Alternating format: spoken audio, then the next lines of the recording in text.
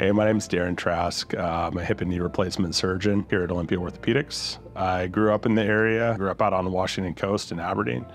Did my training at Washington State University, did med school at the University of Washington, and then was away for both orthopedic residency training and fellowship. My wife's from this area as well. We have family in the area, so Olympia Orthopedics was very attractive for us to come back to be in an area that we know and an area that we really enjoy. I chose orthopedics at an area in Madison. I'm an engineer by background, so I was really drawn to something where we can make a tangible difference in someone's life.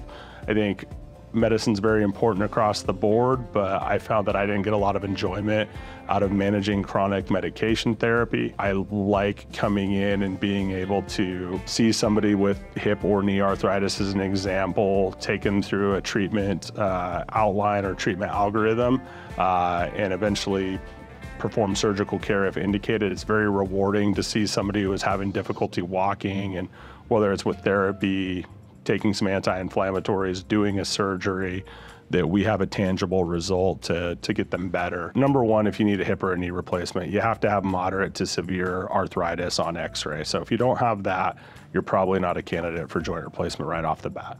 I like patients to have tried things as well. We know that patients can do very well with non-operative treatment, whether that's activity modification, ignoring their pain to an extent, taking anti-inflammatory medications, taking Tylenol, going to physical therapy, trying various forms of injections, whether that be a biologic injection, whether that be steroid, or a gel injection.